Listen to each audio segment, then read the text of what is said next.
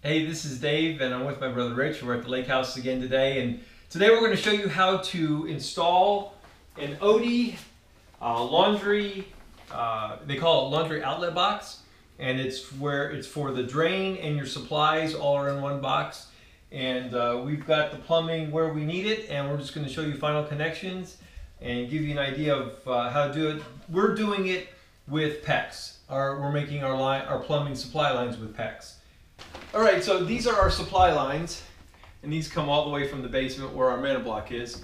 And what we're going to do is we're going to run the supply lines up and over and down to the top of the box. The Oatey box allows you either to come from the top or from the bottom, but because the plumber already had cutouts here on these non-supporting good thing 2x4s, we're going to run the PEX lines over here so they can be behind the drywall, and then we'll come straight down like that. And this is our 2-inch drain, and at least you can see how the plumbing actually works. We got our 2-inch drain with the trap, and it comes over here to our main drain for the upstairs. This is a second floor laundry. And then this right here is our vent pipe, and it vents, there's a bathroom behind here as well. And so it's part of this side of the bathroom is vented on this side. So that's kind of what we're left with. So all we have to do now is basically attach the plumbing, which is down here. This is our this is the plumbing drain, and it's going to come up to here to where the box is, and then the box is going to be right there. And so we just got to make our final connections with that, and then bring our supply lines down, and we'll be good to go. And all we got to do now is go ahead and prime this final, or glue this final piece. And we'll be ready to test fit the box. So we're going to test fit the box here, and that's where we want it. It's going to fit fine. There's a knockout plug here that we're going to knock this out real gently, and then we'll glue the box on, and then we'll attach our supply lines. There's two ways of doing this. You can have your drain here and your valve on either side if your plumbing is coming from underneath, but we're flipping this box, so our supply valves are they have these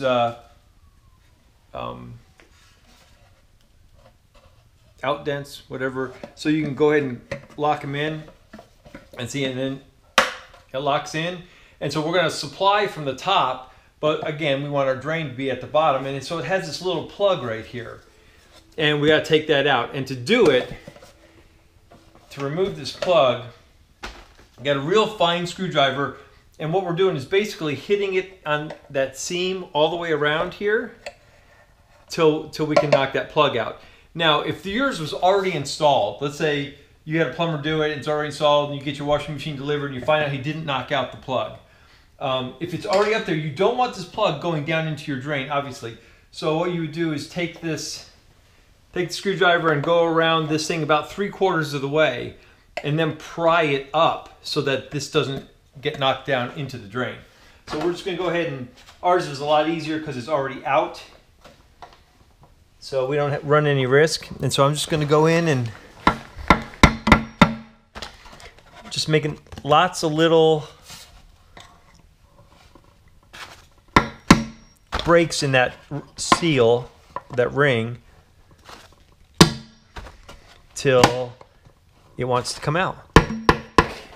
We knocked out the plug from the box, and we're just going to give it one more final look here before we glue it on. I still have to put purple primer on there, and once I get that on, I will be ready to cement it on. There we go.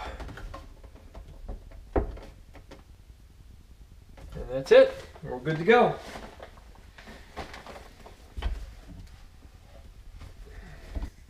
We have our valves, and these go in pretty easily. And they lock in. You can hear that click. You know you're good. The hot water always goes to the left. And they only go one way. There we go. All right. Installing the pipe supports so that these stay in a nice fixed position. Okay, so there's the final plumbing in to our valves, and we made the final connections, the box to the PVC drain, and so we're good to go. It's not too terribly complicated. You just need to know, is your plumbing supply going to come from the top, or is it going to come from the bottom? And then you can put your box in accordingly. All right, last but not least, be sure and check for leaks. You turn on your water supply after you close the valves here. You can even see if they're open or closed or not. And then, yeah, just go ahead and check for leaks. And after it's all good, like you can see here, all we have to do next is to button it up. Okay, that's all there is to installing a laundry outlet box. Hope this helps in your project. If you got anything out of this, give us a thumbs up. Don't forget to subscribe, and we'll see you next time.